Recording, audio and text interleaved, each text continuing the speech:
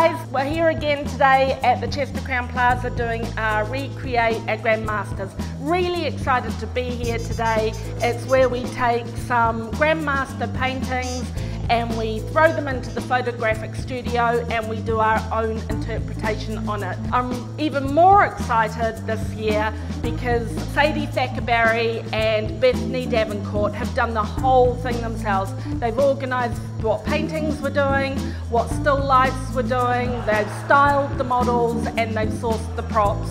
So I'm really proud of what they've done. So right now I'm going to hand you over to Bethany and she's going to explain to you a little bit more about what we're doing.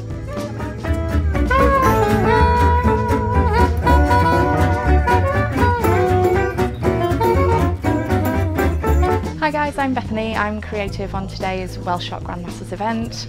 I'm on-site creative. Sadie is not here today. So what you can see behind me is delegates working hard on the two model setups. We've got a Jack Vetriano picture of dancing couple on a beach, and we've also got a lady in a white cap. And then to the other side of me we have two still life setups. We've got some Van Gogh sunflowers and we've got a proliferation of fruit and bread.